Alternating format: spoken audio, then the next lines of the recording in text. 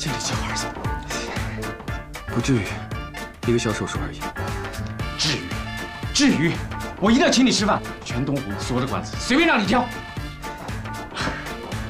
鲍鱼、龙虾、鱼翅、山珍海味，随便都可以。艾大夫，你什么时候有空？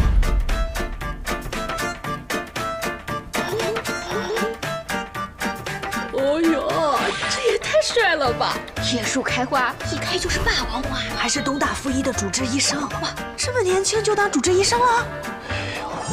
原来小曾说接人接的是男朋友啊！你们瞎说什么呢？谁把曾丽拉进群的？快！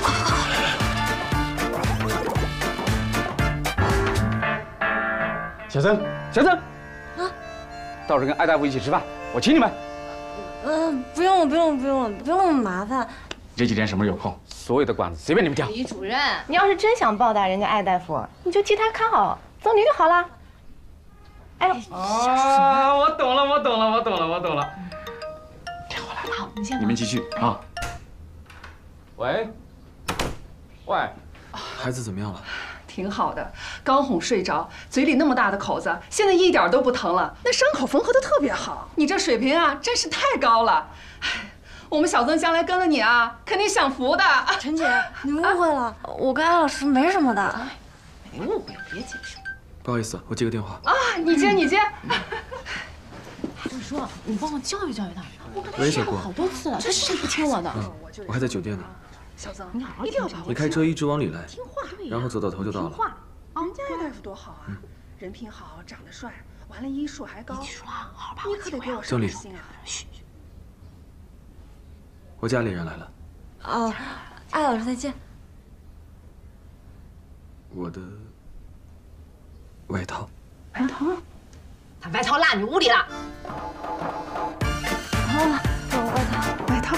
怎么回事？艾大夫曾经住他屋。这不是。艾大夫呀，我们曾理啊还是单身，你看你也是单身，你们俩这么……会了，只是昨晚酒店没有其他房间了，我们才迫不得已。迫不得已呀！不是的，昨天下午呢，我们在山下碰到，然后迫不得已，不是，是因为他生病了。姐都知道，明白了。我们啊，不是那种八卦的人，不是，所以别紧张啊。你们年轻人的事儿啊，你们年轻人自己决定啊，我们就不讲了。要是到外去。哎，曾丽怎么走了呀？还没说完呢。艾大夫，哇，真是挺般配的。这怎么走了呀？